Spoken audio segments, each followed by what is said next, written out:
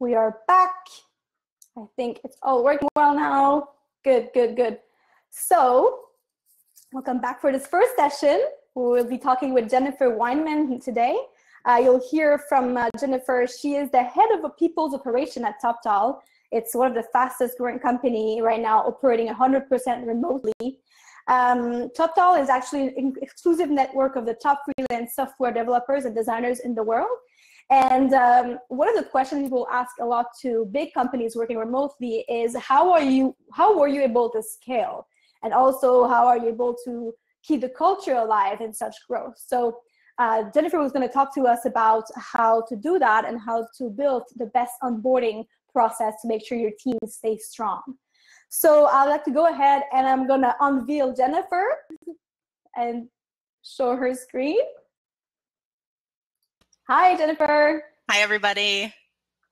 So I'm going to go ahead and hide myself, and I'm going to add your screen as well so Perfect. You can share your slides.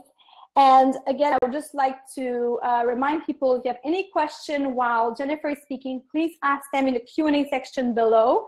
And you can also vote for a question that you like. And at the end of the talk, we will have 10 minutes to answer any questions. So mic to you, Jennifer. Have a good time. Thank you. Welcome, everybody. I'm excited to kick off this inaugural conference that Human Made's put on. I'm going to move kind of fast. There's a lot of information I'd love to cover, and in 30 minutes, I want to get the heavy hitting items. So just to make sure I've got my screen pulled up here and everyone should see my slides. Daphne, let me know if there's any visual issues there. But I want to talk about Bootcamp, onboarding with impact at Toptal. And before I do that, I think it's helpful to set the stage of who is Toptal. Daphne mentioned that we are a pretty large company that's 100% remote, and that is absolutely correct. So let me just move forward here onto our first slide. This is from our career site, and you can access this on your own, but fully remote for us means truly 100% remote. We have a core team that is in the hundreds, and then we also have our network of talent who work with clients, and that's in the thousands. And so for today's conversation, I'm going to focus on the core team, our internal group of employees that are spread across the globe. For us, I think a lot of companies, when they say they're remote, the size can vary, and some may have a partially remote workforce, or maybe there's still a corporate headquarters. For us, we truly do not have a single building anywhere in the world. It's, you know, wherever your Wi-Fi is, that's where you work. And we really try and embrace that and encourage people to have not only a work-life balance, but that ability to travel. We have lots of people that live that nomadic lifestyle. You know, every month, every few weeks, they are in a different location. With that, you know, we drive accountability for our employees to make sure they have connectivity and can do their job, but they find that great balance. And so that allows us as a remote company to find the top talent in the world. Doesn't matter where someone lives, they're not bound by any geographic confines. And for us, that's an amazing opportunity to bring awesome talent into the organization. So that's sort of the mentality behind that completely remote lifestyle. We've had it since day one, and I'm sure many of you here, it looks like from the poll, majority of you are in some sort of remote capacity, and I want to talk about how you can scale. As companies get bigger and bigger, they might think there's a challenge in continuing to be remote, and I think we found really successful methods to make that feasible and scalable, all while being remote. So an overview of what I want to cover today, talking about my observations coming into Toptal, as well as the iterations we've gone through to build out our onboarding program, which we call Bootcamp. I want to talk about the breakouts, how we handle onboarding for different segments and audiences joining our organization. And then beyond the typical onboarding approach, what are we doing in days 30, 60, 90, et cetera, to keep that engagement strong throughout that newcomer time frame when someone joins the organization.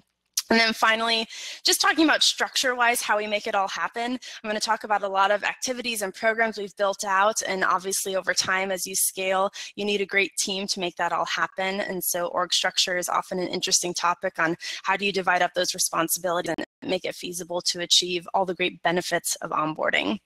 Before I dive in, I think one great point, there's a lot of data and insight out there on how impactful onboarding is to retention of employees and to engagement, which we know leads to productivity and ROI for the business.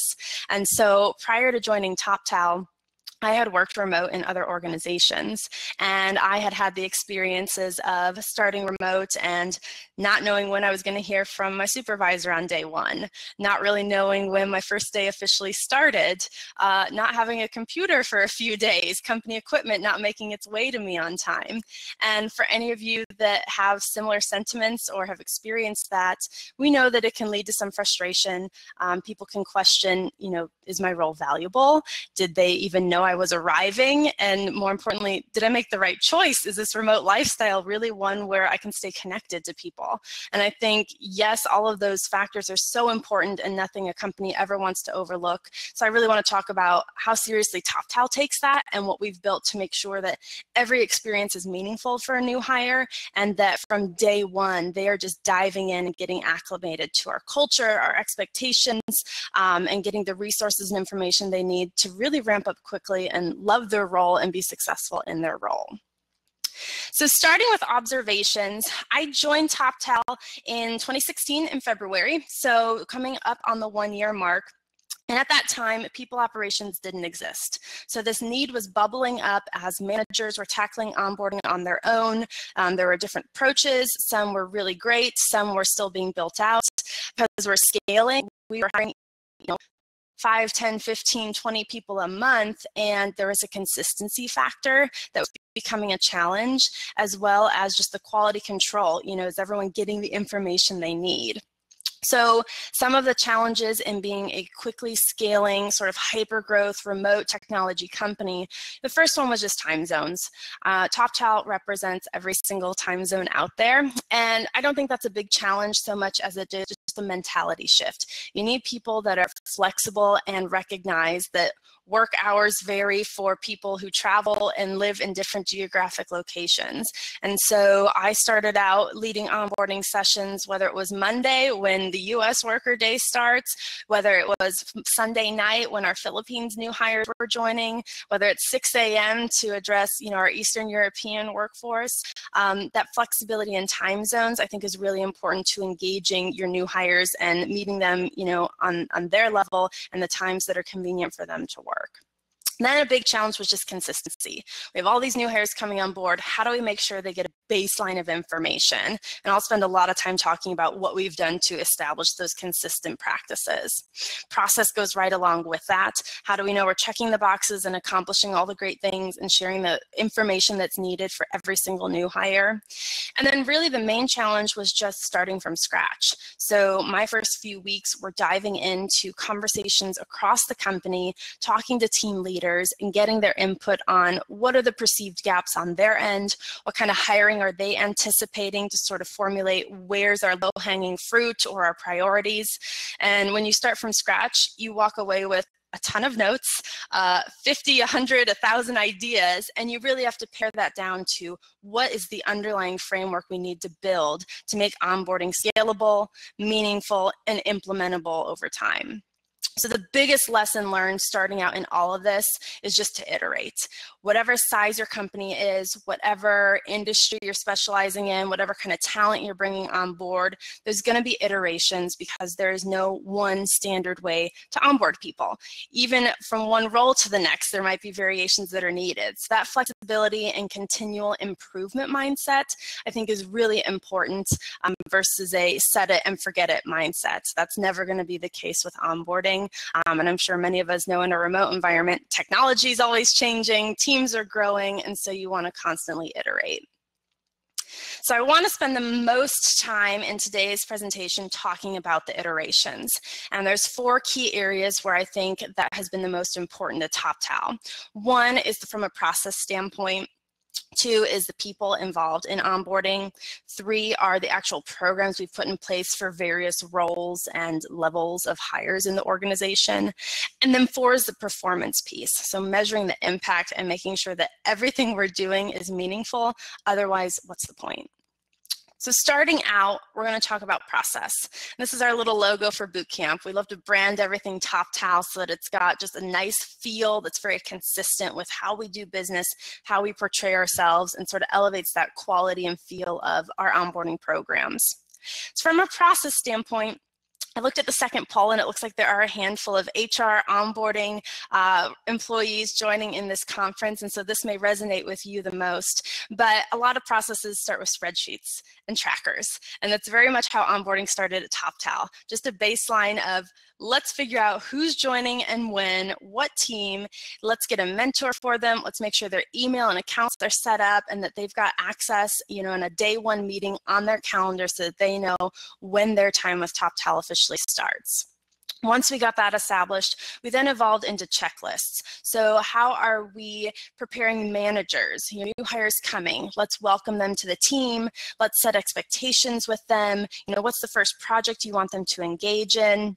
And then from there, we move to Google Sites. So we are a Google-based company, and we use wikis, which are the Google Sites, to provide a lot of documentation. And that is where Bootcamp really flourished. It's sort of become our intranet. It's got the searchability for keywords.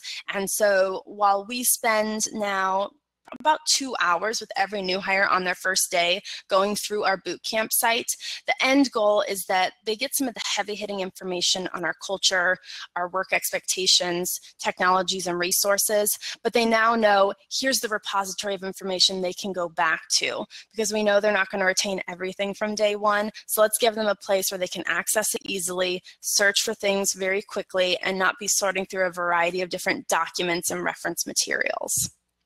Now where we're at in our evolution, we're building out really customized onboarding for different teams and roles. So we've started to introduce a tool called Lucidchart, which uses process flows to help visualize what does the onboarding experience look like. So we have a large sales organization, and in those sorts of roles, they spend a lot of time call shadowing and then doing practice or mock calls. So there's different activities and milestones that they accomplish along the way of their onboarding, and we found that Lucidchart is a really great tool to visually represent, here's what you're going to go through as a new hire, here's sort of the path of learning that you're going to be on, just to give a little more visual clarity.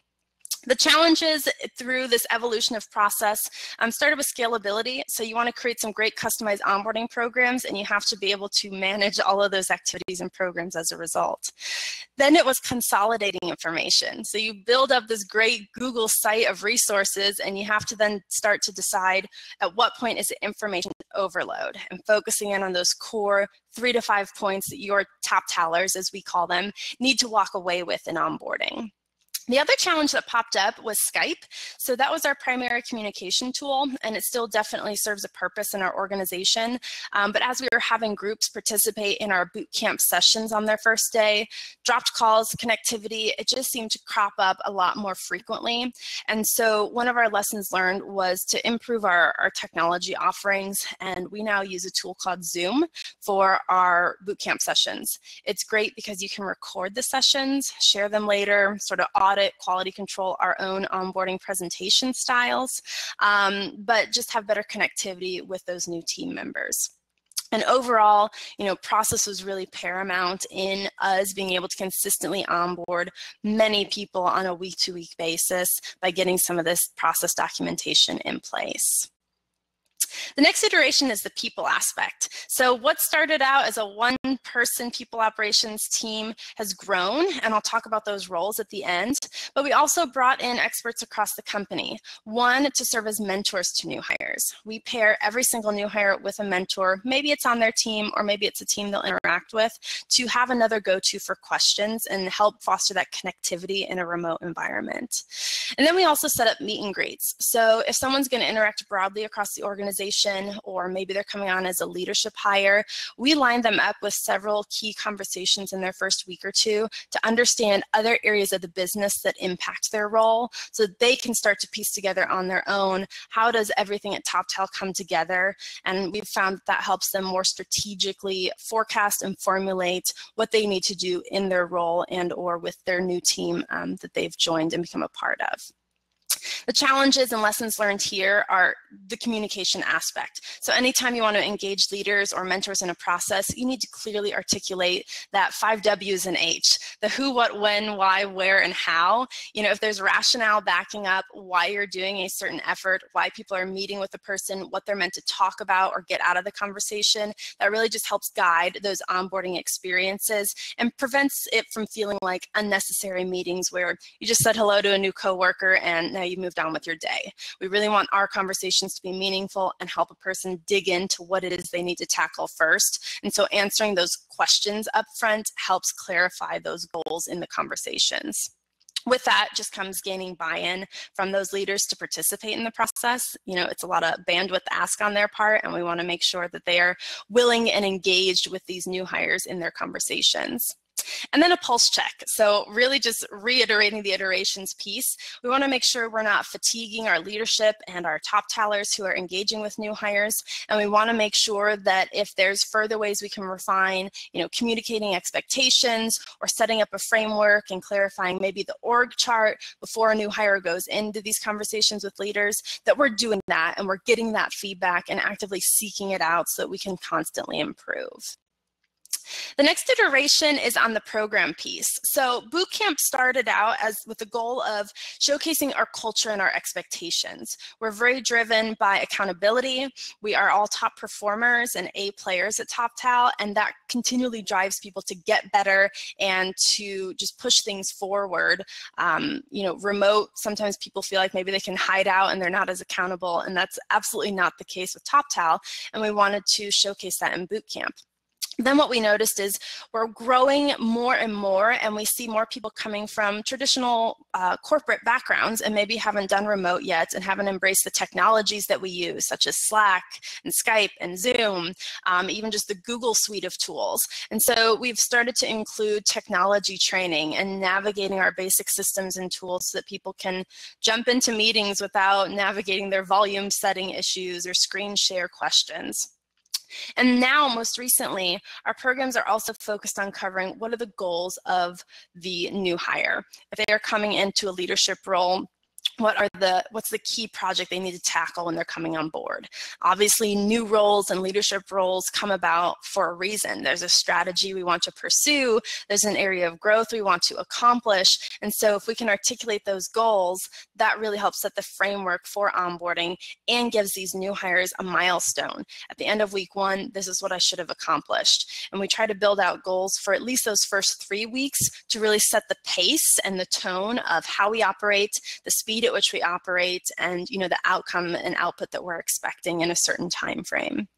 The challenges that we've experienced there, we have a very strong and large engineering portion of our core team. They make up half of the organization. And so the level of technology training and guidance they need is very different than our operations or sales teams. In our early stages of growth, many people filling operations roles came from an engineering background, but now that our core team's in the hundreds, there's more and more diverse backgrounds, and I myself don't come from an engineering background, and so we needed to think about how do we accommodate the different levels of knowledge and expertise. And what came about from that is our bootcamp sessions are now segmented. If you are an engineer, developer, product manager role, we do bootcamp with you in a session separate from our operations team, so we can really customize and tailor the level of overview and walkthroughs that might be needed for different tools. Other challenges that came with that are just proprietary tools. So we've built a lot of great internal tools, and because of that, we need a lot of great documentation so that people can learn them quickly.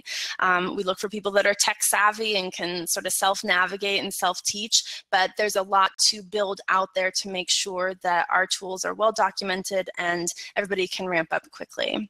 The lessons learned there are, one, definitely utilizing your subject matter experts.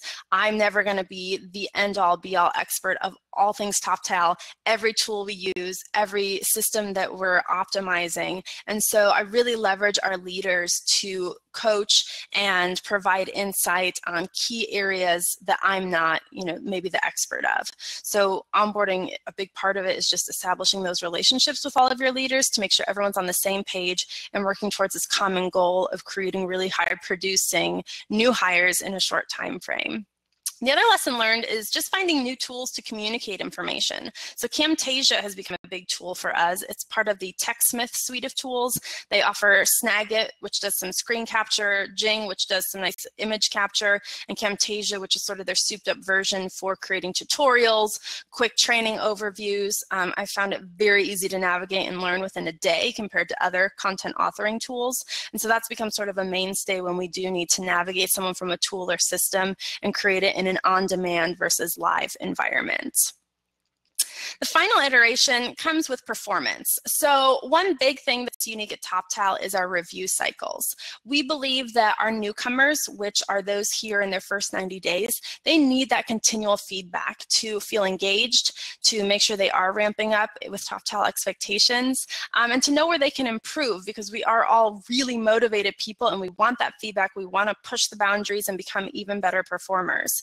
And so our employees get feedback every 2 weeks during their first 90 days. And it's a 360 process. It's their manager, they do a self-review, it's the peers on their team, it's people they interact with across the company. And I think that's a big difference from a lot of other organizations. So some of our challenges there are just documenting that process and clearly setting the expectation of why we do it so frequently. And also just coaching people on candid feedback. We're very open and transparent here. We don't want things to bubble up down the road. And so we want that feedback to be very timely and very straightforward with examples and context so that everybody can improve. Camtasia was another great tool here because our performance cycles happen in another proprietary tool. We just wanted to showcase, here's how you use it. Here's what feedback looks like at Toptal to get everybody on board and really taking advantage of that opportunity to improve. So beyond that, the typical onboarding program is typically over the first week, and maybe there's a few additional weeks where they are achieving goals and working through trainings with their team. But we also created a few additional add-ons, one coming from our co-founders. So our co-founders reach out to our new hires within their first week just to welcome them further to the company. And they also do a co-founders presentation once a month where all new hires are invited to just hear their perspective on where the company is growing, our expectations at Toptal, really just reiterate and bring together all the information a new hire has heard over their first month. Compliance training, we sort of pepper that in over the first 30 to 60 days because it's a part of business, but it's not the main emphasis and where we want people to focus their time in their first few days. So we sort of spread that out. And then we also send out welcome announcements to the entire company. We want all of our Toptalers to know how the company is growing, what teams are expanding, and so we showcase profiles of each of our new hires to keep everyone connected. And then finally, we do quarterly updates. We want everyone to know, the great things that these teams are accomplishing as they're growing and scaling, and the initiatives that we're able to achieve as our team and our company gets bigger and more prominent in the industry. And so those are ways that we try to foster ongoing engagement, even beyond the typical onboarding time frame. Let me grab a drink of water here. So my final slide is just talking about how do we make that all happen. So starting out in February, I was a one-man show, so to speak.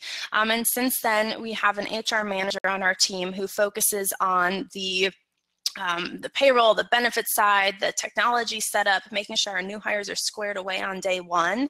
We also have a learning and development specialist who leads the bootcamp sessions, helps build out those tailored onboarding programs throughout the first week, first month experience of a new hire.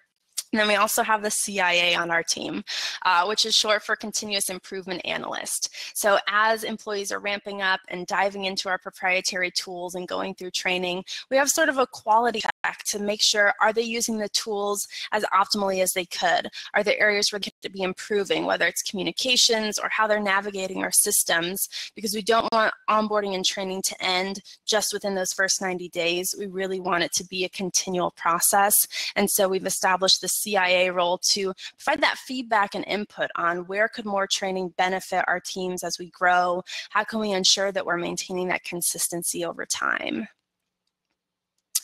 So those are the main slides and the content I wanted to cover to just give an overview of onboarding at Toptal. There's obviously so many other aspects, and I'm excited to sort of look at the Q&A trail to see what questions have popped up. And before we dive into that, I will say, if we're able to share these slides afterwards, I've got a link at the end. We had a recent Huffington Post video go live, I think last week, called Work from Anywhere in the World. And I think it does a great job of showing some visuals of what it means to work remote at Toptal and what we really mean when we say work from anywhere. So for those of you thinking about working remote, or maybe your company's scaling and you want more insight on how does that really work at a larger level, I think the video shows a little more context as well on how we've made that achievable at Toptal. So with that, I'm going to go back to this question slide, and Daphne, if we want to open it up for Q&A, I think that would be great to spend the rest of our time on. Thank you so much, Jennifer. It was amazing. I loved it. It went quick. Yeah, it goes really quick. And so actually we have a lot of questions and a lot of people who voted questions. So I'm going to go ahead and start with the first question. Great. The question is from Siobhan, and the question is, do you ever find that new employees aren't suited for remote work? And how do you identify these issues? And do you have any advice for solving them? Sure. So our recruiting team is constantly working to refine the interview process itself, whether it's interview projects that they conduct or questions they ask to really probe at their ability to work remote. All of our interviews take place over Skype or Zoom. We don't really do phone calls since we're global. And so I think that's a good first gauge on, can they navigate technology? Are they comfortable? Are they responsive? But then beyond that, when they join, our people operations team is in communication with them through their new Gmail account, through Slack, through Skype. And so I think we get a good gauge early on if there are any red flags where maybe they need a little additional coaching or very clearly set expectations on communicating remotely, getting your technology set up, and navigating that early on. So the level of interaction we have in the first few weeks and prior to their start date, I think really helps uncover those issues and work through it. But sometimes people will join and they just self-assess that it's not the right fit for them. And I think they're able to do that because we set those really clear expectations up front. Cool. And good. So we had also another person who asked the question about, wanted to, kind of more information about something you said. It was what is compliance training? Oh. Compliance training. Yeah. So for us, little accent. Yeah, no, you're fine. We focus on a few areas. One, confidentiality. We have a lot of proprietary processes and tools, and we want to keep it that way. It's created this differentiator in the marketplace for us. So we really speak to, when you're remote, you're transferring everything digitally. You might be sitting in a cafe where your computer is visible. You're working on a variety of equipment. And we just walk through scenarios where people need to be mindful, enabling their two-factor authentication, those various steps and measures they should be taking to be well suited to work remotely and preserve our information. We also talk about the different sharing settings in Google Drive so that access and controls for different documents is in place. Another compliance training we lead is social engineering. So our scam artists, our phishing attempts, our password security, all of those items to be mindful of. And we talk about the different scenarios where we've seen those come into play, both in email, through Skype. There's a variety of ways that hacking attempts occur. And so we just speak through those examples so people know how that could apply in their role to just be mindful of it. Because there's really, the onboarding, they're really feeling like they are taking in charge. They really get help from everywhere. So you make sure that they're comfortable in everything they do and make sure they're comfortable with security and everything. Absolutely. Yeah, I think a lot of companies, we have a bring your own device policy for the most part. And so I think people are used to showing up at an office if they haven't worked before. Their computer's there, everything's installed, maybe they're on a VPN network. So even working from a Google Drive where you're sharing documents versus a secured access site, there's just different nuances that people may or may not have been exposed to before. And so we want to make it very clear to them how we perceive security, confidentiality, all those important aspects as a remote company. Awesome. I have another question who's actually getting a lot of votes right now. It's been going over everything else. What things, it's from Brianne. So what things have you had to change or struggle with? I'm just gonna read this first. What things have you had to change or struggle with as you shifted from onboarding 10 people to hundreds of people? So I find that things like all teen welcome emails are harder when there are 20 going out per week versus 2 to 3. Saying Sure. like a lot of people, I don't know if you understand the way I'm asking the question. Yeah, I think that makes sense. So 2 big things changed to make it more scalable. One, when I joined, start dates were very ad hoc. It was, when can our great new hire join the company? That's their start date.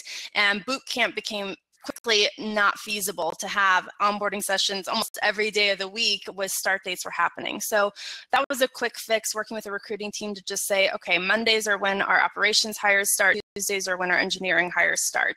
Maybe there's some exceptions along the way, but that helps set expectation with managers when we are going to the offer phase, and let us sort of group our bootcamp sessions, which was a benefit to the new hires too. They get some camaraderie, they get to interact with other people versus maybe it being more of a one-off session. But then once they joined as well, that scalability and the welcome messages, we do it as sort of a newsletter. So every week we say, here's how the teams have grown this week, here's which teams have added a new person, and it's sort of a rundown of all the new hires. And even though our core team's in the hundreds, we're still at a size where those announcements aren't overload. You're not scrolling like crazy to see all the new hires, but you get a sense of where the growth's happening in the company. Good, thanks. Yeah. Next question, we still have time. We have about 6 minutes left, so we have a lot of time for other questions. Perfect. So Eric is asking, do you do team retreats and face-to-face meetings sometime? If yes, how often? Yeah, so that has been an evolution just in the last few months even. When we were primarily engineering based, there would be different teams that would go off site and get together, a lot of times in the Eastern European area. But this year was really a year of leadership growth and establishing a lot of heads of departments, establishing new teams. And so we did have a leadership retreat in May where we all went off site for several days to just talk about what are our strategic plans and vision for the year, how does that tie into different teams so we can leverage one another, make sure we're not creating redundancies. And I think that was a great opportunity just because there were so many new faces too, that especially when you're trying to align your leadership team, there's a lot of synergy that you get just from connecting face-to-face and having that interaction. But then we also still do that with our engineering teams. And at this point, since the organization is so large, we tend to do it team by team. So we've had people sort of cycle in 1 week at a time, and maybe our VP of engineering stays there for the entire duration of a trip, but specific teams can meet together. And then we've also incorporated a little bit more video interaction into some of our weekly team calls, just so you have that sense of connectivity on an ongoing basis. Okay, so you basically do a lot of, you have like a bigger team retreats with everyone, and also like a lot of small one for all the sub team, they can work together. Yeah, we haven't established a set cadence for it, but I think as there's been needs where a team's grown really quickly and it would benefit them to get some face-to-face time, we've just sort of made those arrangements and seen a lot of success for it. So I think that will be an ongoing thing that we offer each year or maybe every other quarter.